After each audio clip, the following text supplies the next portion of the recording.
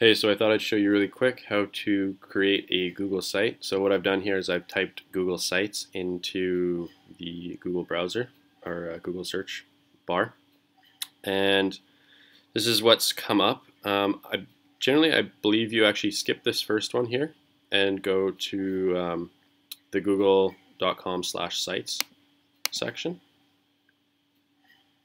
And within that, you have these different options of what kind of site to create. And what I've actually found is that it's easier just to go and click on Google here. And if I've already created a few sites, so you'll see this here. But what you'll see is actually something that says create a new site, and you just click create, and that'll give you a base site, and you won't have to pick templates or anything like that, and you'll just start that way. So now I'm creating a site, so I'll click create here to create a new site. Just let that load. In this case, I'd like to have a blank template. You can always change your templates later, and it'll still retain all your data, but for now I want a blank template.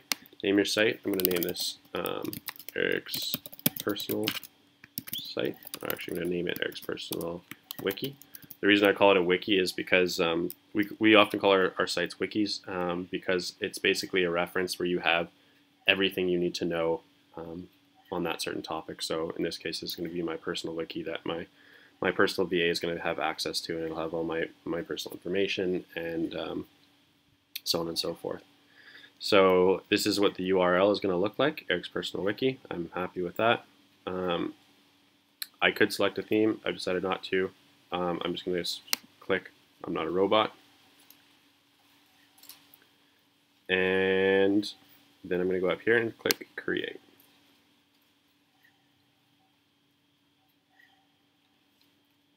I'll just wait for that to load. And it should bring up your blank site here in just a second. Boom. So this is what your site should look like. It'll have your head title up here, and then you're going to have your home page and your sitemap.